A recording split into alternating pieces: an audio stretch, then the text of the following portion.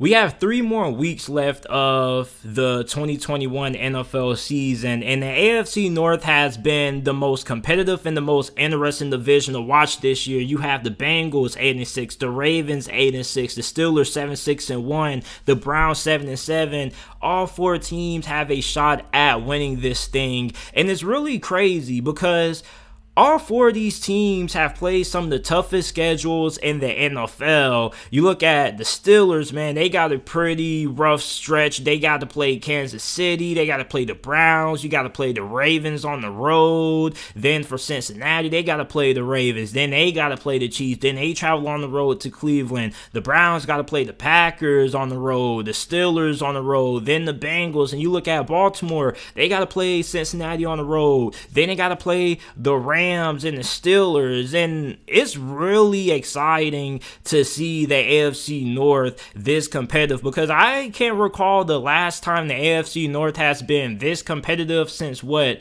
2014, 2015-ish, when you had Cincinnati, Pittsburgh, and Baltimore who were really good. Then you had Cleveland. I believe Cleveland, I forgot what year it was. It was the year before they drafted, or it might have been a year, I don't remember, but it was one year when Cleveland ended up finishing out the year 7-9. I don't know if it was Johnny Manziel's rookie season or not, or if it was before Johnny Manziel's rookie season, but it was one year when the AFC North was really competitive and all 4 teams were right in the thick of things. Now you look at all 4 of these squads, I think I'm probably going to have to side with the Ravens to win this division, as crazy as that may seem.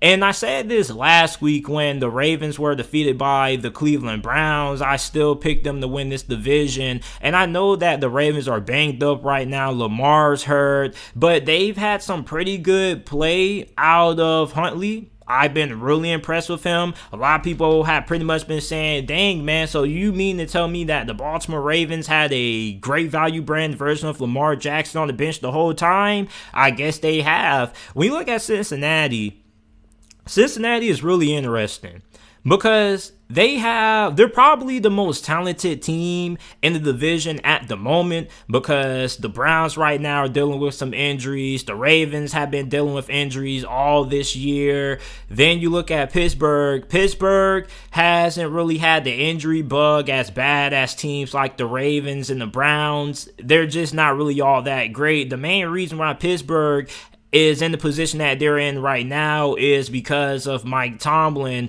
So you look at all 4 of these teams, I really think that Baltimore is going to find a way to pull it off in the end. Now, they do have, 3 tough games, but every team in this division has three remaining games that are really tough. And somebody on Twitter tried to say, oh, all 4 of these teams suck. No, they don't. Like, whoever wins this division, I believe, is going to end up making it to at least the divisional round because all 4 of these teams have been battle tested. Like, all 4 of these teams have played some of the strongest schedules in the league, especially Pittsburgh. Like, Pittsburgh has to travel on the road to Kansas City, and Kansas City is red hot right now. Baltimore has to play the Rams in 2 weeks. So you look at the Browns, they got to play Green Bay on the road in Lambeau in December. So all 4 of these teams are really good teams. Now, I have been incredibly surprised that the Bengals are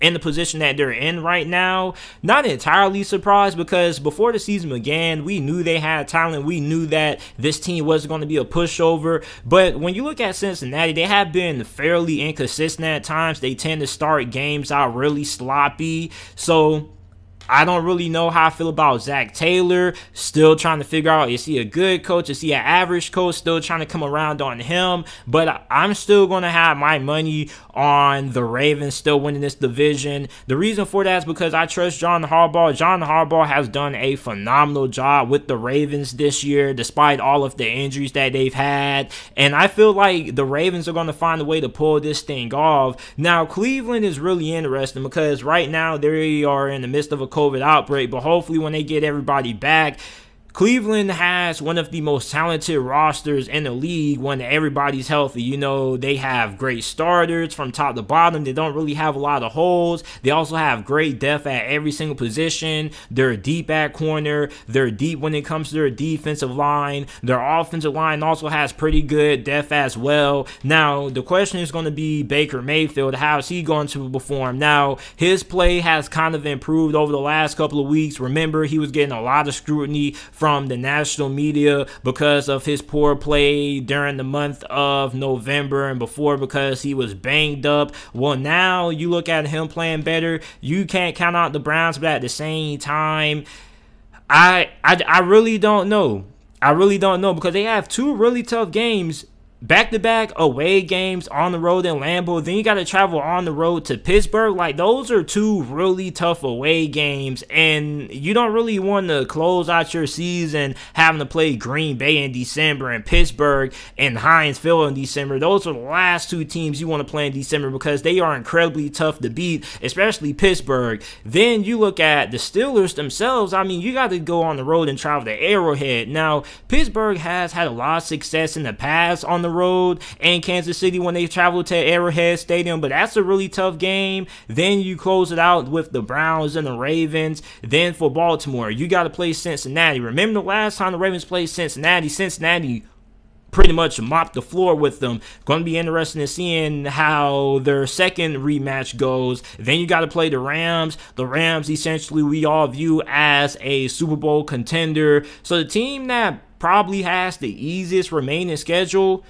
probably is nobody really, because I mean Cincinnati, they gotta play Baltimore, then they gotta play Kansas City the following week after Pittsburgh plays them this week. So none of these teams have really easy schedules to close out the year. So it's going to be really interesting in seeing which team is going to be able to get hot during these last three games. And whoever wins this division, I believe is going to end up making it to the divisional round at least. There are a lot of people that feel like whoever wins this division is going to end up going one and done. I don't really think that. Now, if Pittsburgh ends up winning the division, then I could see them going one and done, but I can't really see Cincinnati, Baltimore, Cleveland really going one and done. Even with the Ravens, they have had a lot of injuries, but they have been a really tough outing. And hopefully by that point, if they do win this division, they do get into the playoffs. Lamar Jackson should be healthy by then, so that should be an added boost. But overall, this division is really exciting. Like, you got to go ahead and grab your popcorn because we don't really know who's going to win this thing.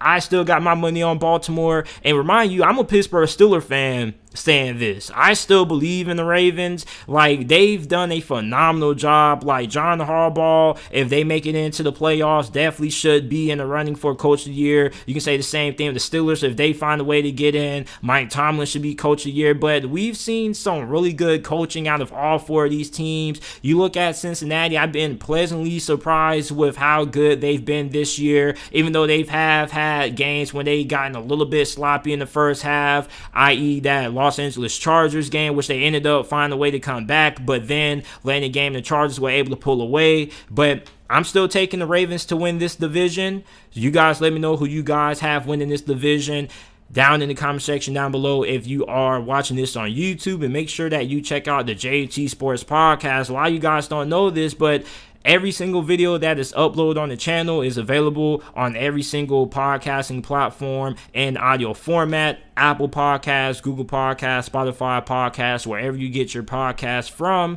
The JT Sports Podcast is available. All you got to do is go to the description down below, scroll down, and it will have all the links to the Apple Podcasts and Spotify Podcast platforms.